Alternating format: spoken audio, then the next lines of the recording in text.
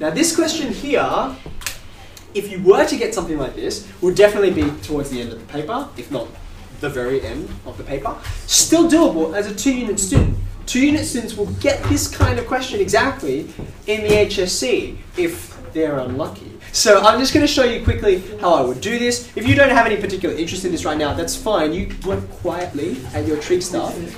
But maybe some of you are looking at this and thinking, I don't know how I would do that. So I'm going to show all of you now. Okay? Also, I make no apologies. What I'm going to do is I'm going to give you the quick version. So I may not explain every individual step all along the way because I have shown you how to do some of these before. So if you want that, then go back to the video or come and hassle me another time when we have more time on our hands. Okay. If you want to work on something else, that's totally fine. Just do it quietly. Can I just get a show of hands, just so I know who to make eye contact with? Who's watching this? Okay, most. All right, thank you. Hands down. Here's the way I'm going to do it. I'm going to approach this as a graph.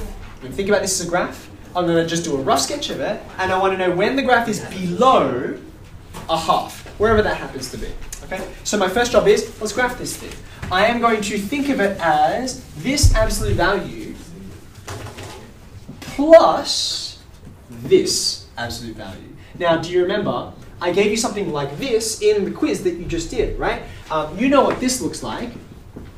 And if you slap an absolute value sign on it, but negative at the front, then instead of being all above the x-axis, you're going to be all below the x-axis. And that's exactly what this is. Okay? So watch how quickly you can graph this once you sort of get the hang of what is going on.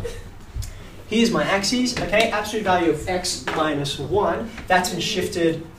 This is this, right? But it's been shifted 1 unit to the right. So I'm just going to quickly draw that. There we go. That's all the detail that I need. This guy is 2 things. Number 1, I'm going to shift him to the left 2 units, so a bit further than that, and then I'm going to flip him upside down. Okay, so that's 1 unit. So I guess just to keep the scale, 1, 2, and then down. Bam. There I go. Okay. Now these 2 things, I need to add them. Okay. It's really easy. Watch. 0 plus whatever is whatever. I don't even know where it is now. It doesn't matter to me. Okay. I just want the general picture. 0 plus whatever is whatever. Okay, have a look at the outsides. See how they've got the same gradient but in opposite directions. So when you add them, they're going to cancel out. Okay, so this is just going to be a horizontal line over there. Same thing happens over here for the opposite reason. Horizontal line. And guess what? When you add straight lines, no matter which way they're going, you're going to get more straight lines. I'm done. There's the graph. Okay. So now I've got this picture over here. I want to know when is it less than, below a half. Okay, so now I need to be a little more careful about my scale. I'm going to say, where's a half? Well, it's got to be somewhere. What did I say that was? This is the absolute value of x minus 1. So this is 1 right here. So a half is roughly there. Okay, are you right with that? So this is y equals a half. Clearly I can already see the parts that I'm interested in are these guys down here. Do you agree with that? That's all the stuff below. So really the last piece of information is, what on earth is that value? Okay, that's all that matters to me.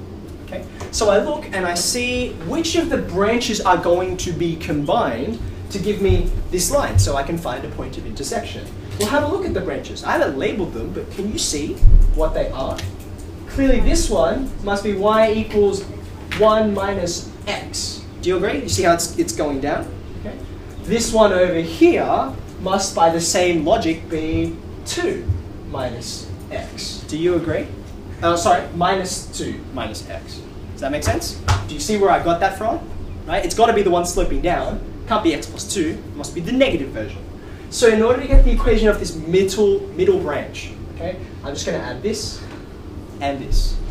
That's y equals minus 2x, which accounts for the steepness of it. You see how the middle part is steep? Plus minus 1. Minus 1? Yeah.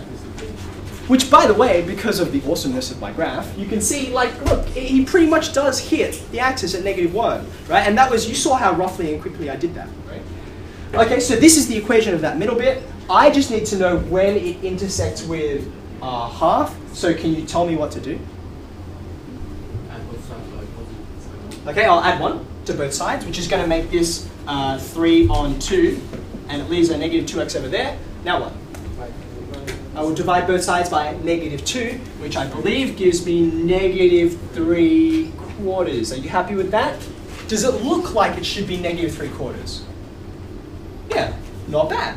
Okay. So if that is negative 3/4, right, that's the boundary value, am I going to the left or am I going to the right? The right. I'm going to the right because look, these are the bits that are below the green line. So x is, if it's to the right, greater than negative 3/4 and I'm home. Okay? Question? In a test A lab, just graph it and solve like that. This is my working. And I would argue, if you think about, I mean, I can do this whole thing algebraically. There are 3 cases to this. 1, 2, 3. You can lay all of them out and you can get exactly the same answer out. I would argue that the working of this is a whole lot clearer than about 15 lines of algebra that will still achieve the same answer, but like I've got to read through all those and like what's going on, whereas it speaks for itself. Okay, so this amount of working is perfect to generate an answer.